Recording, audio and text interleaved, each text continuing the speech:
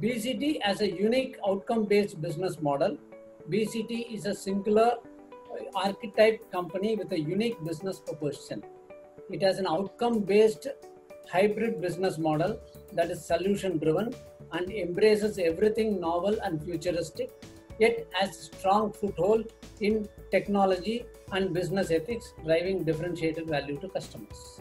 Strategic partnerships and joint ventures to scale up fast.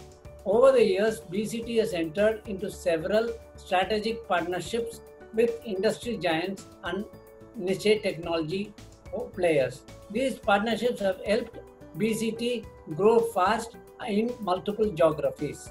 The group has 9 subsidiaries, 3 joint ventures, and 2 strategic partnerships.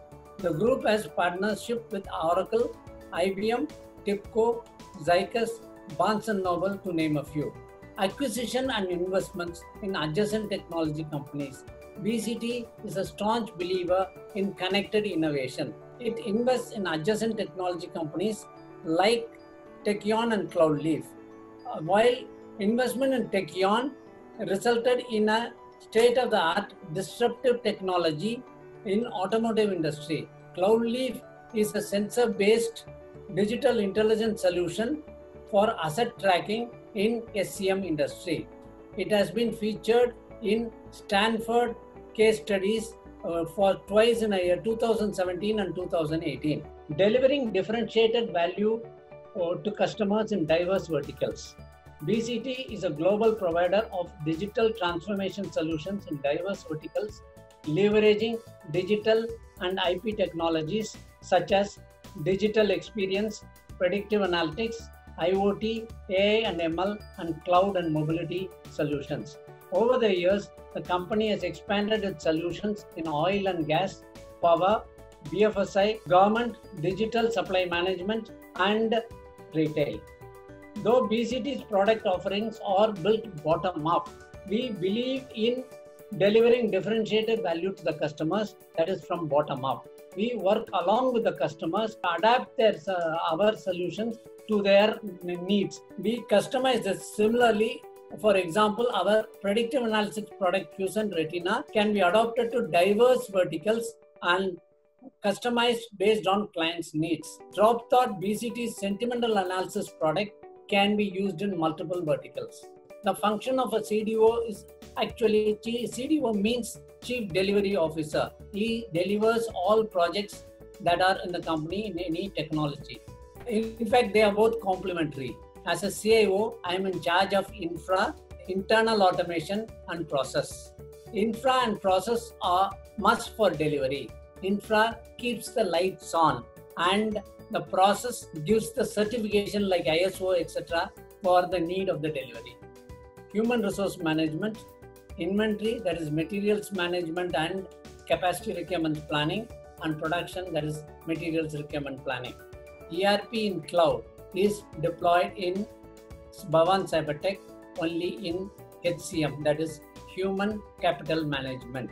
Because so far we have been doing our human resources management only manually. All the things have been done manual, but with cloud-based technology, because since we have 9 subsidiaries all over the world, to track the data, it is better to keep cloud-based technology, because our infrastructure needs will be lesser, and that is why we are using cloud-based technology for HCM.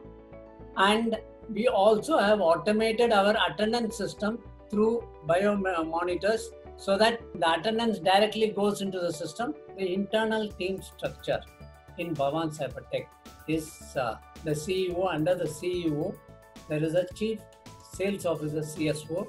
There is a CDO, Chief Delivery Officer. There is a CIO, which is a Chief Information Officer. There is a CPO, who is a Chief Product Officer. And there is a CHRO, who is a Human Resources Officer.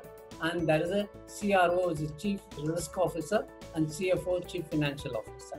Under the CSO, the multiple geo heads, that is, we have 9 geos in various countries.